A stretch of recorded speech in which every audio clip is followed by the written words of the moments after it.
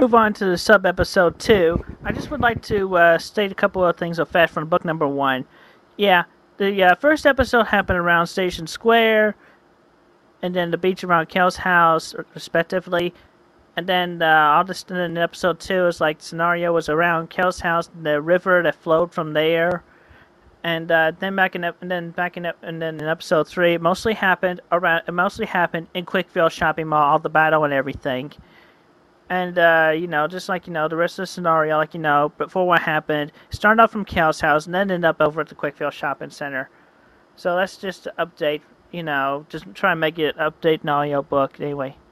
And also sub episode 1 was based over in Fashion Square Shopping Center of Charlottesville, Virginia. But although I guess that's no, never mind. I said it. I don't care. Let them come after me, especially since I'm a big fat idiot. That black turkey who works over there. Anyway, sub episode 2, starring myself again, The Rise and Fall of My Heart. It's based on real life. Actually happened March 29th, 2005. So I'm waiting in my usual place, hoping for a girl to approach me. And then I'm thinking again. And also, my heart was also shared like a couple of years back by quote unquote Slovio Ryan. Anyway, at this point, it's been almost a year and 8 months now since I started my sweetheart search.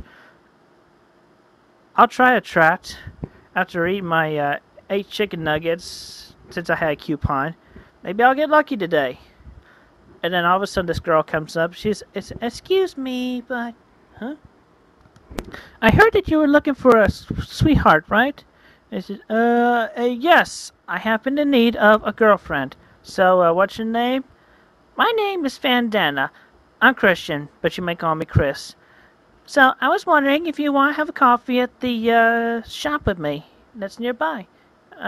Okay, sure. Then she walks off, and I'm in shock, oh my god, I was eating my lunch, and then suddenly this happened. Oh, by the way, yeah. So it's I'm meeting her in 15 minutes, I'm like, oh my god, oh my god, oh my god, oh my god, oh my god, oh my god, oh my god, oh my god! Yes! My sweetheart search is finally over! Oh, it is heaven! Oh look, there's little St. Peter. Yay! Some moments later, I'm at the nearby coffee shop, and I'm waiting for her to meet me here and say, oh, this is fantastic. A girl has finally noticed me. And we're about to drink together and talk. Oh, I'm so elated. Oh, and Roshio comes in. She's like, oh, I'm excited too. You finally did this and it's all going well for you? Oh, yes, Roshio. I am also glad that all my hedgehogs are cheering me on too. Hey, listen, why don't you go spread the word throughout Quickville? She'll be here soon. Okay, Pop, I'll check in later. Bubbles? Yeah, this is Rosie. You are not gonna believe this. As she walks off talking to her on the phone. And then a few minutes later, and so Fandana's sitting in front of me, she says so, how are you? Oh, I'm okay. So, what are your hobbies? Oh, well, I enjoy playing my guitar and reading Chuck Palahniuk. Oh, I bet that you play very great numbers.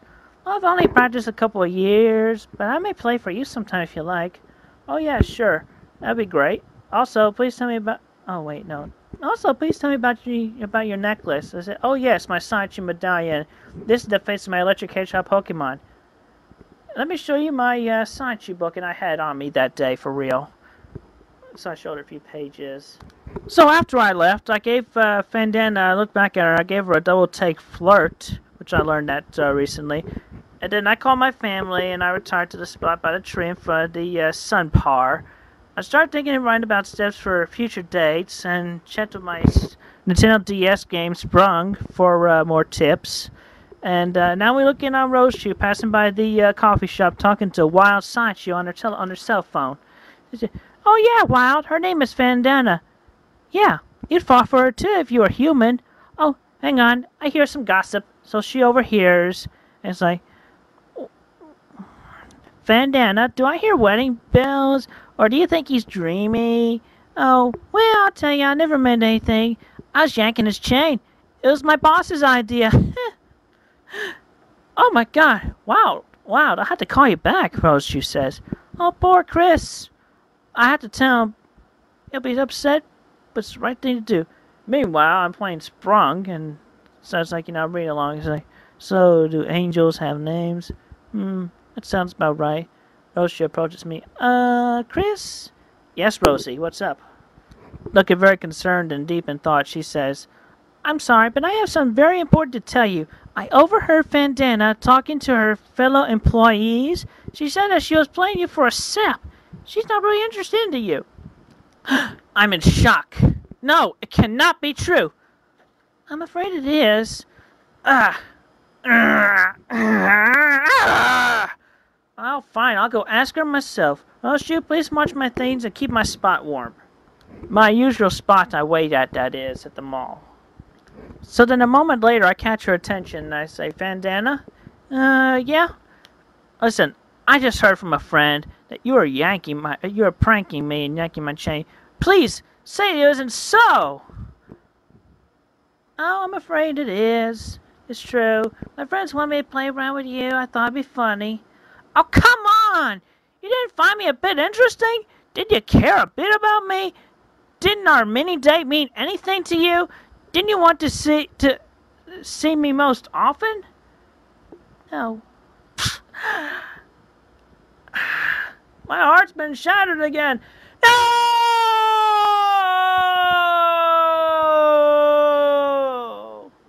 I'm crying. Dear, why are falling tears? It hurts so much. It hurts so god dang much. But earlier during that mini date, which I'm not even counting that as a date. I'm not counting that as a date. I never counted it as a date after it ended.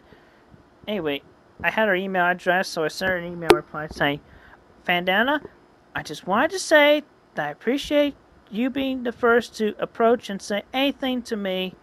I get very nervous, and I was hoping for that to happen. Also, I appreciate you taking the time to chat with me at the shop. And I was very elated and excited and butterfly heartful from the positive events. But it was not very nice of you to have led me on like that, just to pull a prank on me. I was terribly hurt. Before you stepped into my world, my heart was previously shattered due to previous events, and it was 20% repaired.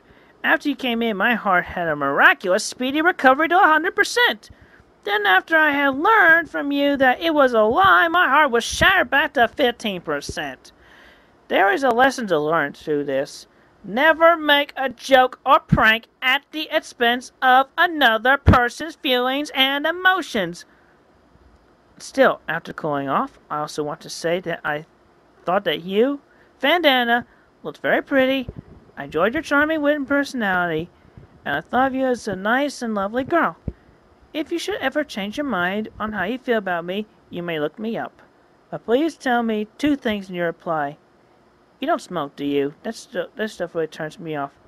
And you don't already have a boyfriend, do you? Sincerely, Christian Weston Chandler. P.S. You may take this as a clue, but keep in mind that I did graduate from high school with honor roll.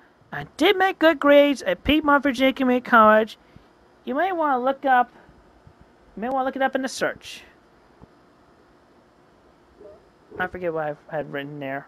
Nice cross it out. Anyway, stay tuned for the next book. Have a good day.